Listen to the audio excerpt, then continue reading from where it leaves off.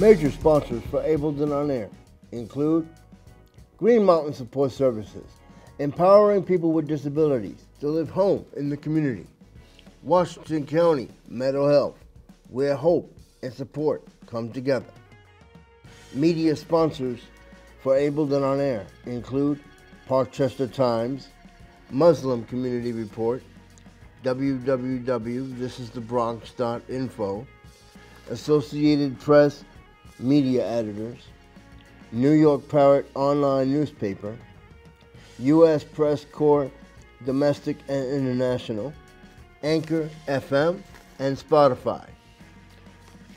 Partners for Ableton On Air include Yachad of New York and New England, where everyone belongs, the Orthodox Union, the Division for the Blind and Visually Impaired of Vermont, the Vermont Association for the Blind and Visually Impaired, Central Vermont Habitat for Humanity, and Montpelier Sustainable Coalition. Montefiore Medical Center of the Bronx, Rose F. Kennedy Center of Bronx, New York, Albert Einstein College of Medicine of the Bronx. Ableton On Air has been seen in the following publications: Parkchester Times, www.thisisthebronx.com, New York Parrot Online Newspaper, Muslim Community Report, www.h.com,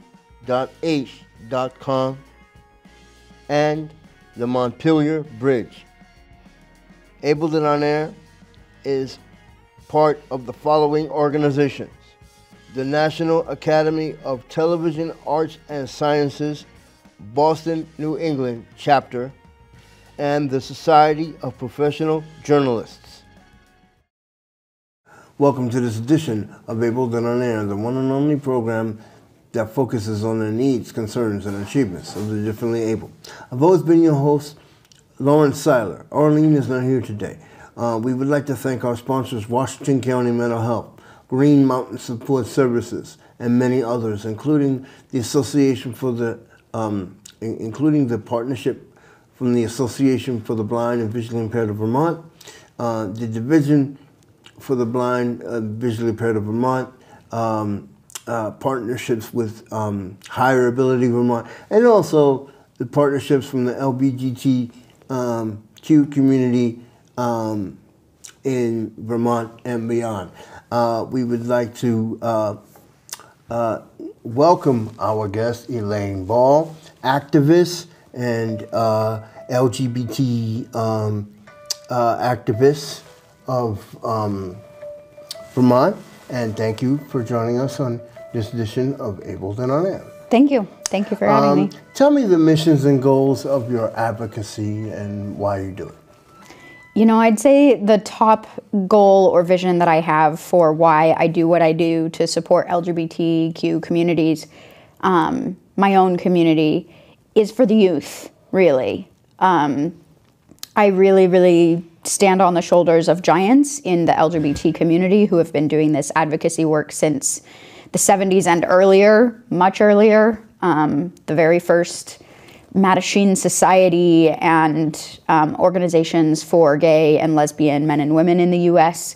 were started in the 1930s and 40s, but they were very small and very closeted and didn't really have a lot of course, didn't have very much broad support in the community. And so certainly since the 60s, 70s, and 80s, as people have been coming out of the closet and really talking more about these issues and who they are and being more openly themselves, my queer elders basically have shown me what it means to, how powerful it can be to come out and be ourselves, and how inspirational that can be for the youth. So really a lot of what I do is just in the mind of, with the mindset of, I hope this can be helpful for the youth to know that they are beautiful and loved and perfect just the way they are, don't need to change to be accepted by other people, that there's a broad supportive community there for them as they grow older and figure themselves out. Now, some statistics. More than 1/3 of LGBTQ adults identify as having a disability or special need. Can you explain some of those statistics and why that is, or why some people in the past have been afraid to come out? Absolutely. So there's absolutely a lot of fear within the LGBTQ community about coming out to medical providers. There's a lot of difficulty in finding understanding and compassionate psychiatrists and other medical professionals who understand the difficulties that are very unique to LGBT people. And so, because it can be so difficult to even find help when you are having an illness or a disability or a mental health crisis, that just sort of exasperates the issue if you can't find treatment early. And so by the time they're adults, at least within the past couple of years, 1 in 4 lesbian, gay, and bisexual adults in California have identified as having a disability. 2 in 5 transgender people in the entire US. And there's all sorts of other fairly high statistics compared to the broader population. It's almost double. Okay, so now we mentioned a couple things. Now there's different acronyms, LGBTQ, AI, or IA. What exactly is that? Yeah. And then the second part to this question, you mentioned transgender. For those that don't know, in the community that we serve, which is the disability community, what does that word mean, and some other words that you might want to mention? Thanks for bringing this up. Particularly within the mental health realm of things, being gay or lesbian was fairly recently considered a disability, was considered a mental health issue, and people were receiving treatments like electroshock therapy, many times conversion therapy, trying to convince them that they were not actually that way. There's been a lot of damage done to the LGBT community over the years in psychology and psychiatry, but those things have changed.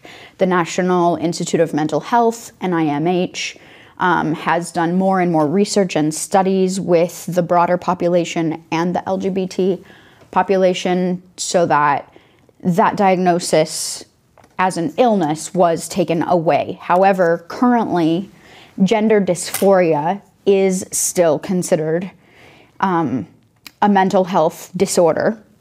And that really affects transgender people a lot because they're unable to seek medical treatment for medical transitions unless they have very specific psychiatrists giving them permission, basically. So in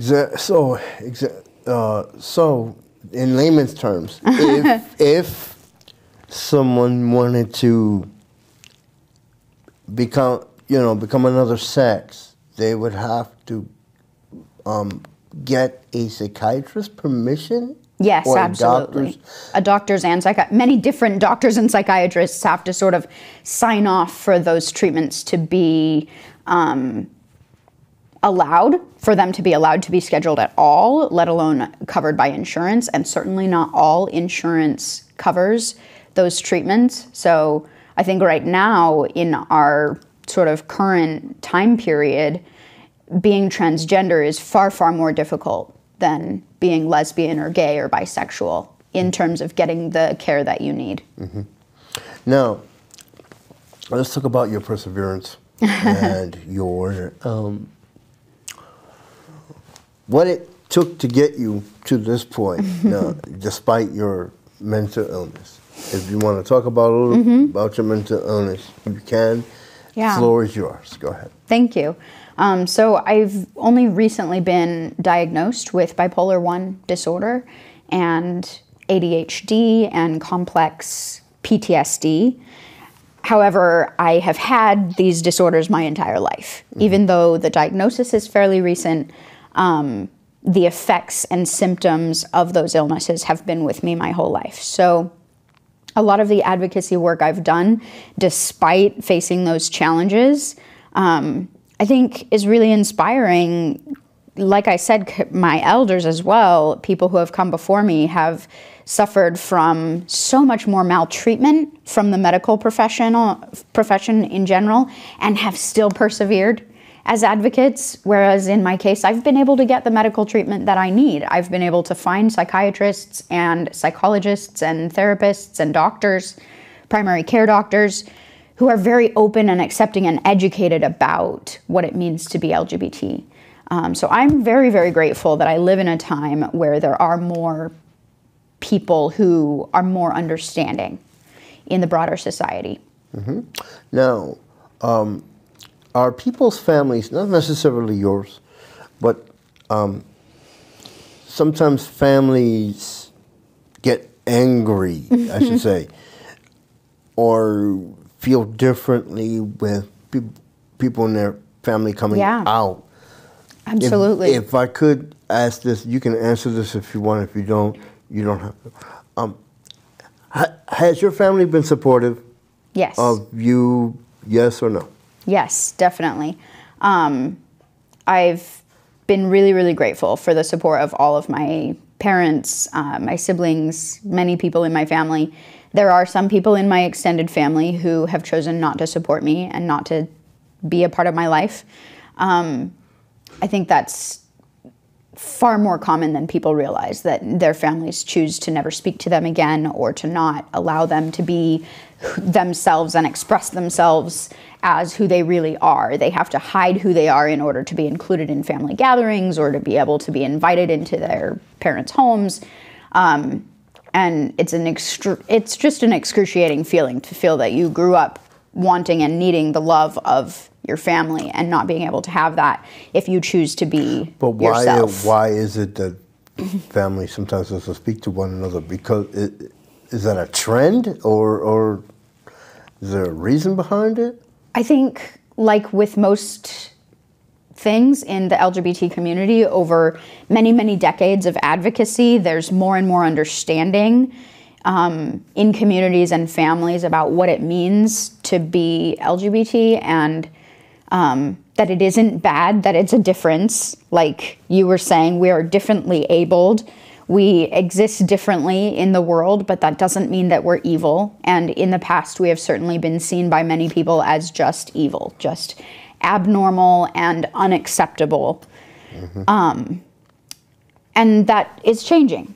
So very, very gratefully, like I said, the advocacy work that I do is so focused on the youth because they are still having a hard time with their families in most cases. So let's go to the youth. What type of work do you do with the youth, and how have youth, so obviously we're talking people, teenagers on up. Yeah. So how have youth been dealing with it? Because for many years, people that are LGBT have been scared. Yeah, to even come out. And there's been historically, and I'm going to only mention this once, there's been a lot of prejudice around LGBT, disabled.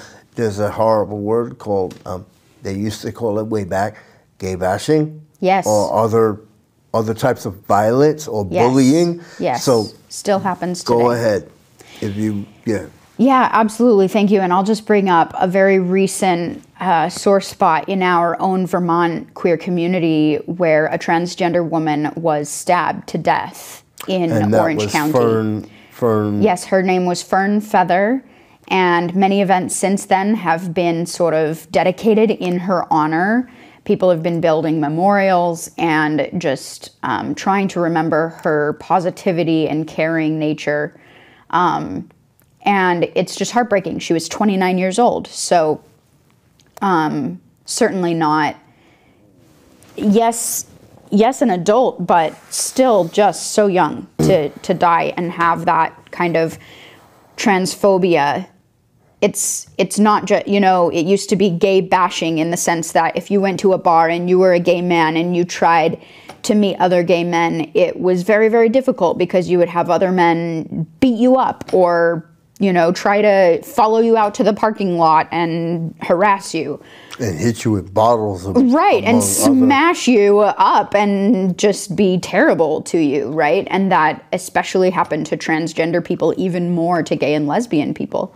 Going back to Stonewall, the Stonewall uprising. So if you can talk about the Stonewall uprising. Yeah, a little bit. I'm going to be funny on the dates because I'm pretty sure it's 1975, but it could have been a few years off. But June 25th, 26th in New York City, there was a happy, active dancing crowd of LGBT people, and a woman named Stormy Daniels, I believe, identified as a lesbian, also identified as a drag king, which meant that she performed in male attire.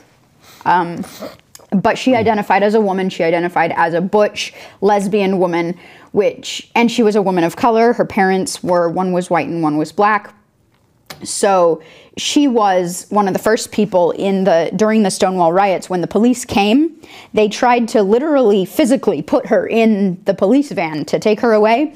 And she got back out over and over and over repeatedly, would not get in the van. And the other people standing around who had also been kicked out of the bar, they didn't leave. Every other time the police came and kicked people out of a bar, they ran away because they were scared. But Stormy was showing them that they didn't have to be. And that's what started the Stonewall riots, was a black lesbian woman fighting back, saying, no, I'm not going to accept this treatment. And the rest of the crowd stood there and said, we don't have to accept this treatment either. And what they did was chased the police into the bar and locked them in the bar. And this crowd just gathered around the Stonewall bar. I think it was called the Stonewall Inn, but it was a bar that people frequented, and people, for days, they kept returning night after night, and the crowd kept getting larger and larger. And that showed the gay community that they weren't alone, that there was a broader support of people that were coming out night after night to say, you shouldn't be treated this way. You should be allowed to be who you are. So that was just a real turning point in U.S. history, where people started to say, I should be able to be who I am in public. Talking about violence around LGBT recently. Matter of fact, I saw a little bit on a small piece of video, but I really couldn't make it out. The Pride Center in Vermont was vandalized, and somebody was throwing a brick through the window. Somebody threw a rock through the front door. It was a rock and a brick, or just a rock? This most recent time, it was a rock. I know this because a few weeks later, the Pride Center was having a big fundraiser and silent auction online, and they auctioned off the actual rock that got thrown into their building as a way to raise money and awareness. Why does this happen? People they have this horrible thing called NIMBY. Not in my backyard. Yeah, why does this happen to the community? You know, I think it's a matter of fear and derision and bullying and derision. People deriding other people not being accepting of people who seem different than them, and therefore bullying them, trying to make them feel afraid. That's actually a definition of terrorism. And it has been terrorizing our community to feel that if we go out as a visibly queer person, if I go out with this rainbow flag draped over my shoulders, I could get attacked. I could actually get physically harmed. That is terrifying. That is terrorism toward our community. And it still happens. So I actually wrote down a statistic here from within the last couple of years that 85% of LGBTQ youth who are detained by police, locked up, incarcerated, 85% of LGBTQ youth are youth of color. So a vast proportion, BIPOC, you mean BIPOC youth who are detained. So what that shows us is that this is an intersectional issue of homophobia, transphobia, racism. They're all connected. People see difference and they attack. And I think that's heartbreaking. And I think that's why pride festivals and pride parades and LGBT people coming together to show their joy, to celebrate who they are, I think that's why it's so important to be visibly out. Harvey Milk in California. Yeah, let's talk about him. I'm sorry, I was going to get to that. Explain Harvey. We did a retrospective on his life, but explain about his activism and because he got killed. Yes. But explain about his activism and what he did. Yeah. So there's a wonderful movie you can watch that is. It's called Milk. Called Milk, yes, and there are other documentaries about his life, but certainly he, I believe, was living on the East Coast, New York maybe, working just like a 9-to-5 business job. No, it was California. No, he was working on the East Coast before he went to California. Okay, I'm sorry. And when he was passing, he was not out as gay. He finally said, "I'm not going to do this anymore. I don't want to live this way, not being myself." So he moved to California. He felt it was a safer, more accepting place, and he ran for something like the city council in Vermont, but they call it something different. He ran to be one of the local representatives of his neighborhood. And he won the seat, and he started working with the rest of the councilors in that area of San Francisco, representing all those other neighborhoods. And there was one commissioner in general who was just fiercely homophobic, who just really gave Harvey Milk a hard time. And that man ended up being the one who killed the mayor and Harvey Milk one day. He came to work one day with a gun and he shot the mayor and he shot Harvey Milk. And just very shortly before that happened, Harvey Milk could sense that it was going to happen, and he recorded, we have a voice recording of him saying, "If I am ever killed, let that bullet be the shot heard around the world that says, everybody come out of the closet." We need to come out to the closet. We need to come out to our families, to our communities, to tell people that someone they love personally identifies this way. And that's how we change the world, is by individual personal relationships. So, talking about relationships and advocacy, let's go to the Pride Center and your work with that. Go ahead. Great. So in terms of Montpelier Pride's very first Pride Festival, I had the idea just a year ago to start organizing it. And all I did was start sending out emails to every personal friend, every nonprofit organization, every advocacy group in Vermont that I could think of, and just asking, hey, what do you think about organizing a Pride Festival for Montpelier? So Montpelier's never had a Pride Festival? This is the first one that we know of. I will defer to our LGBT elders in the community to tell us what was happening in Montpelier earlier in the 70s and 80s, because clearly Vermont has been very progressive on LGBT issues compared to the rest of the country. Passed a civil unions bill in the 90s, and in 2000 passed legislatively, the first state in the country to legislatively pass full equal marriage rights for LGBT people. So as a state, as a legislature, as a governing body, Vermont has been very progressive, but there's always been this very intense pushback of homophobia and transphobia within the rural communities of Vermont. And the activists who were originally organizing around the Capitol in Montpelier transitioned to organizing in Burlington. And Burlington is where the Pride Center of Vermont is located. And Burlington... So there's no Pride Center in Montpelier? There's not a dedicated smaller Pride Center anywhere else in the state that I know of. But the Pride Center in Burlington has a large Pride Festival in September. And from what I understand, they have chosen to do that later in the fall because of weather constraints. June is pretty unpredictable as far as weather goes in the month of June. Also because Burlington is the largest population of the state. Even though Montpelier is the capital, there's more people in Burlington.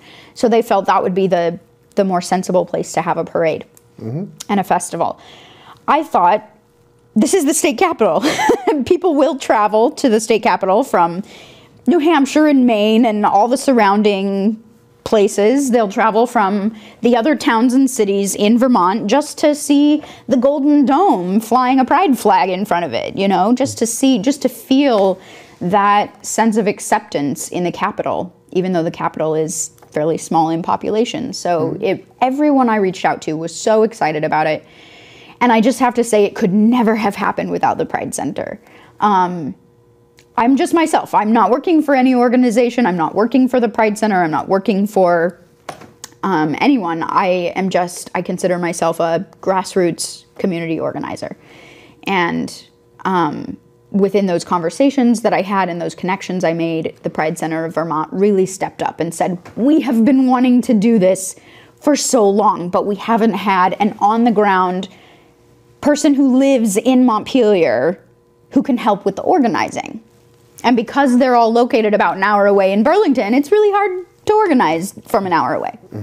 So, but the Pride Center does have other employees who live in Montpelier as well who were able to help with this event, especially Kel Arbor was just absolutely instrumental. Before the program ends, we're going to show some of his footage from Saturday. Their footage, by the way. Their footage, yep.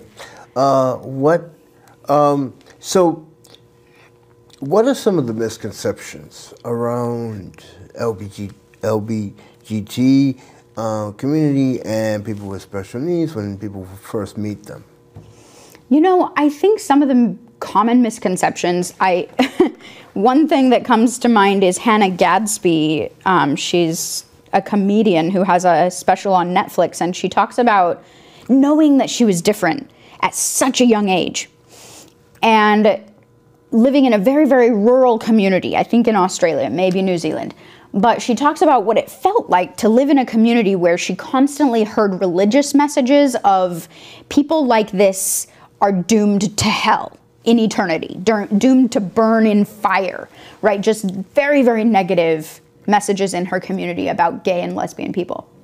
Didn't even know transgender people existed, just such a rural space as she was growing up. And she said the first time she ever saw any LGBT people was on the television when they were broadcasting pieces of a pride parade happening in Melbourne, maybe. And she was very young. She was not even a teenager yet, but she remembers seeing this pride parade happening and thinking, those are my people. That's how I could grow up and be, right? But she also didn't really feel like she fit in with that big, loud energy. She's kind of a quieter person. She's autistic. So again, that crossover with disability and queerness is very, very common. And as an autistic person, she really felt like, where are the quiet gays? Is one thing that she said in her special. And I thought, when I heard that, they're in Vermont. Because there's just, I think the statistics are something like 25% of the state population identifies as LGBT in Vermont.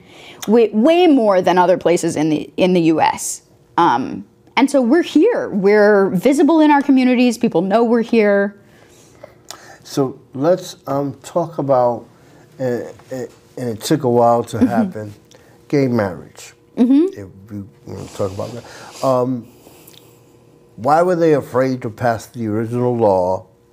And there's still some backlash with that.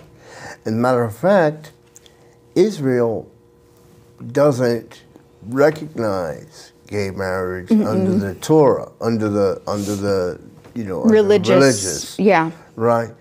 So explain about that and how countries view it and yeah, there are many countries around the world that are not safe for gay people to travel to. There are also many places that are much more welcoming of, say, transgender and two-spirited identified people. Indigenous cultures overall are much more accepting of LGBT people. It really depends on where in the world you are. But I think there's really, again, an intersectional issue of race and queerness. For example, there used to be something called the Green Book, where Black people in America would pass around this pamphlet to each other, letting people know, where is it safe to be Black? Where is it safe to go travel, to stay in a hotel, to go to a gas station, to just travel through that city? And we've done that too in the LGBT community. There's not, to my knowledge, there's not a name for a book that's been passed around, but certainly word of mouth happens where we tell our friends, ooh, we had a really bad experience in that town, don't go there. Or we really felt like people were looking at us and glaring at us and wanting to attack us. For example, there are some places that people with special needs are scared to go to because of that very same thing. There may not be accessibility, or they may not even be able to get there, or, let alone be treated as just a human being once they're there. So, I think there's a lot of intersectionality too within people just feeling like this is a community that has made a thoughtful effort to include me, right? And this is one of the things I'm the most excited about and grateful to the Pride Center for helping make happen, and the city of Montpelier for helping make happen, are the pride flags currently flying along State Street and Main Street downtown in Montpelier. That is such a visible, colorful, bright statement, public statement, not just to LGBT people, but to the entire community, that anybody who drives by sees, hey, this is a place that welcomes diversity, that welcomes people who are different, that welcomes people who express themselves differently, who identify differently. It's okay to be here, right? It's a very visible statement. So in terms of going back to the words, LGBTIA or AI, can you kind of bring that to light? Sure. So historically, I believe the acronym began as GLB and switched maybe around the 50s or 60s. I don't know exactly when it changed, but the L came first because gay men, for a good period of time, were considered the most acceptable in the community. They were considered the most visible, especially white gay men, sort of represented the entire community of queer people. And lesbians came forward and said, that's not okay. That's, we exist too. And the L began being more acceptable to put before the G, L standing for lesbian. And bisexual was added because bisexuality is sometimes so invisible in our community. People can be in a straight passing relationship, they call it, and someone will never know that you're queer. Someone will never know that you're actually bisexual because you married someone that from the outside it appears that you're in a heterosexual relationship. So lesbian, gay, bisexual, the T was added. Transgender is what that stands for. Some transgender people, especially at the time of Stonewall, Marsha P. Johnson identified as transsexual. That was a word that was used more commonly before now. Transsexual, now transgender. And these were people like drag kings and drag queens who they may still identify as a man or a woman, but they love to cross-dress or they love to perform in the attire of someone of the opposite sex. And the binariness of gender male and female being the only two options of how to be, that has been changing, especially with the youth. That has been changing so much over the recent decades. And that is why the QIA has been added, actually, because queer questioning, the Q can stand for queer or questioning, people who are just trying to figure themselves out. Queer is a really difficult word for a lot of people in our community. It has been used as a slur, as a form of harassment, as just a really nasty thing to say to people. And it's been reclaimed by many people in the LGBT community, just like the word gay used to mean something else. It was reclaimed. Gay means happy. Gay used to mean. Like the Flintstones. Have a gay old time. I mean, have a gay old time. And some of our Christmas carols say, you know, deck the halls with, make the Yuletide gay. Gertrude Stein was the lesbian woman in the 1930s who sort of claimed that word for the queer community, and made it mean something that gay people could identify with in a positive way, because it did mean something positive. Queer is really different because it used to mean something really negative. And we have reclaimed it and said, no, we want to be queer. We're proud that we're queer. We're proud that we're different or odd is another meaning of that word. Now, and then the I and the A. Yes, go ahead. Intersex would probably most commonly in the medical terms be called hermaphrodite. People who have been born with some... A lot of Greek culture had like this. Like gods and goddesses, right? That have Clash been... of the Titans. And you have, you know, there's a movie, Clash of the Titans. Hermaphrodite, or, you know, Hermaphrodite was a was a Greek goddess, or, you know, so, yeah. Certainly. Back all through time, we can find examples of people who were what we would call today transgender, or people who were what we would call today intersex. People who, they weren't, when they were born, they weren't a man or a woman. They're a baby. They weren't a boy or a girl. They were both, you know? And so who are they in our society? Sometimes they grow up to be athletes, and they look like a woman, but they have a lot of testosterone in their body. So this is a big issue in sports. This is a big issue in all sorts of areas of our community, of our whole world, where people are like, what does it mean to be a man or a woman? And so many people in the queer community are saying, it shouldn't matter. We are all people. It shouldn't matter that we're one or the other. Now, the last, well, it's not the last question, but how has the media perceived the LGBTQ community and also disabled community within that? You know, there's been TV shows depicting gay pride. Go ahead. Right, Will and Grace was one that was just so novel and unheard of in its time, in the time that it began to be a series. People had never seen gay people on screen before, or very rarely, unless you went to very special underground places. But Will and Grace was one of the first series that really depicted a gay character in a positive light. As a good person.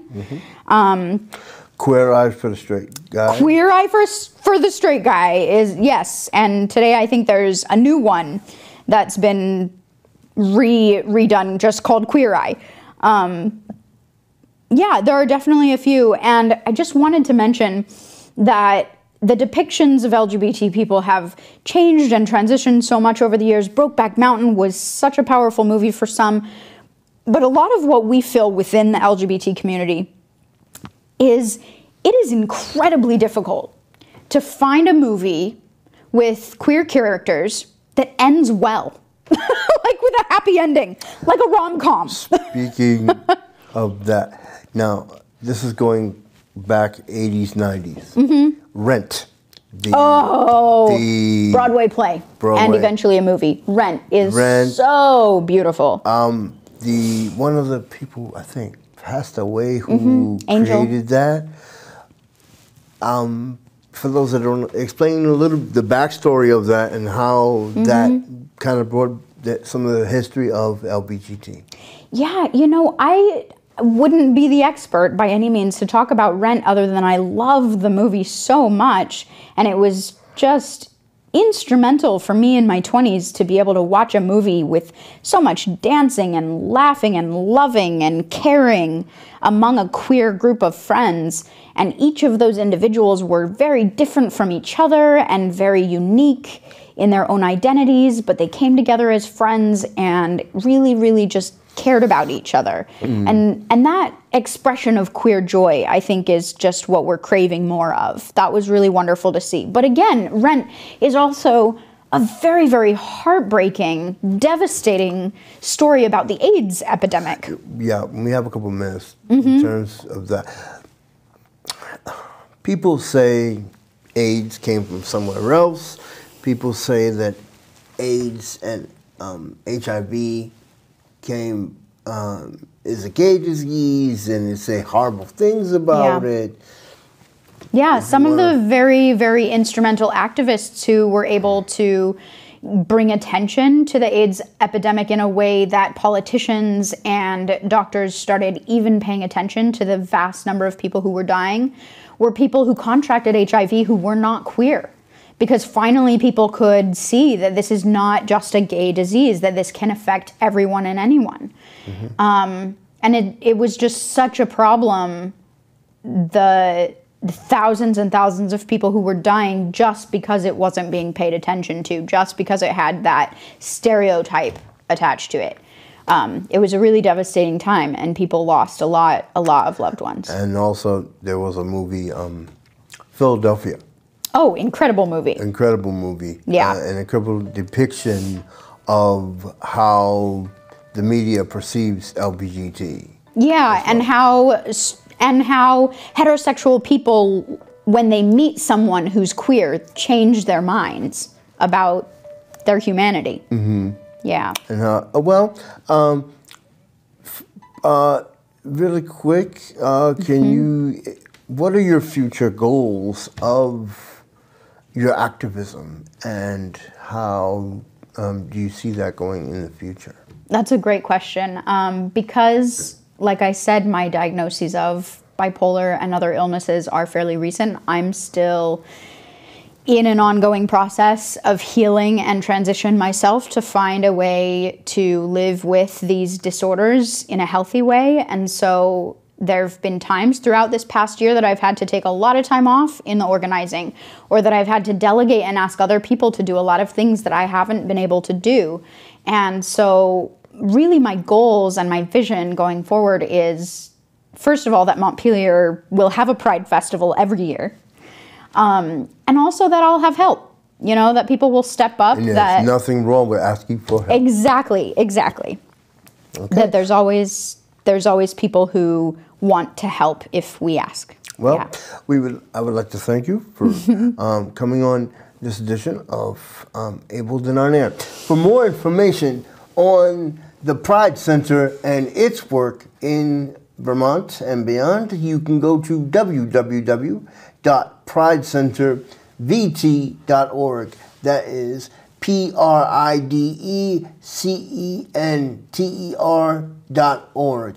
I'd like to thank you again for joining us on this edition of Abled and On Air. Thank you. For more information on Abled and On Air, you can go to www.orcamedia.net. We'd like to thank our sponsors, Washington County Mental Health, Green Mountain Support Services, and many others, including the Association for the Blind and Visually Impaired, the Division for the Blind and Visually Impaired, and also the partnership with the Pride Center, as well as our guest, Elaine Ball from Montpelier. Thank you again for joining us on this edition of Abled and On Air. I'm Lauren Seiler. See you next time.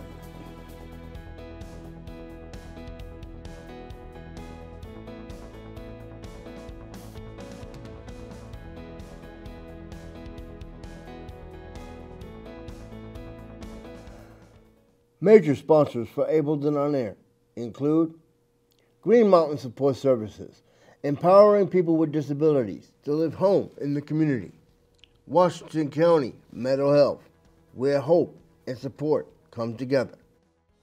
Media sponsors for Able and On Air include Parkchester Times, Muslim Community Report, www.thisisthebronx.info, Associated Press Media Editors, New York Parrot Online Newspaper, U.S. Press Corps Domestic and International, Anchor FM, and Spotify.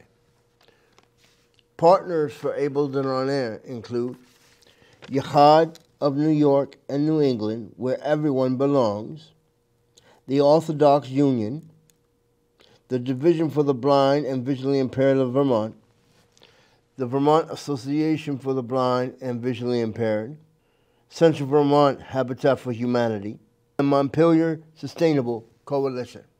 Montefiore Medical Center of the Bronx, Rose F. Kennedy Center of Bronx, New York, Albert Einstein College of Medicine of the Bronx. Able and On Air has been seen in the following publications: Parkchester Times, www.thisisthebronx.com, New York Parrot Online Newspaper, Muslim Community Report, www.h.com, and the Montpelier Bridge.